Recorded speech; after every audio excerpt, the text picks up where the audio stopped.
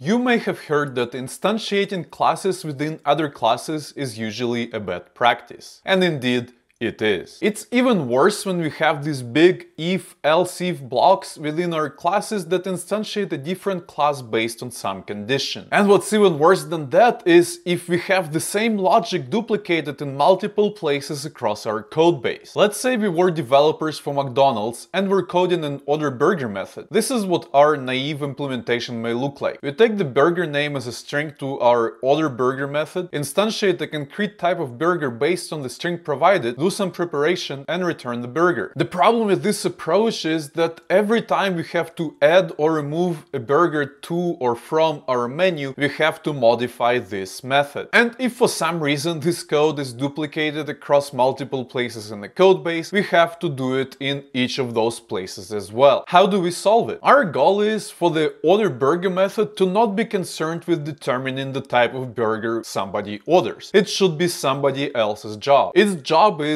just to make sure that the burger is prepared and wrapped no matter what type of burger it is. So let's create a burger factory whose only purpose in life would be determining what type of burger needs to be made based on the name of the burger provided. This really just means that we take this whole if-elif block of code and put it into another class. Let's also create a McDonald's store class and move our order burger method to it so it's not so lonely. And now we can pass in our burger factory to this class and create burgers with it instead. This may look like we shifted the problem elsewhere instead of fully resolving it, but remember that if our code was duplicated elsewhere, we can now replace it with the factory instead. Also note that this is what the Head First Design Patterns book calls the simple factory method, which is technically not even a design pattern but more of a programming idiom. It's still very useful though and can be used as the first refactoring attempt to make our codebase a little cleaner. Whenever you're coding, remember the Boy Scout rule: leave the codebase cleaner than when you found it. And if you want to know what the real implementation of the factory method looks like, click the next video.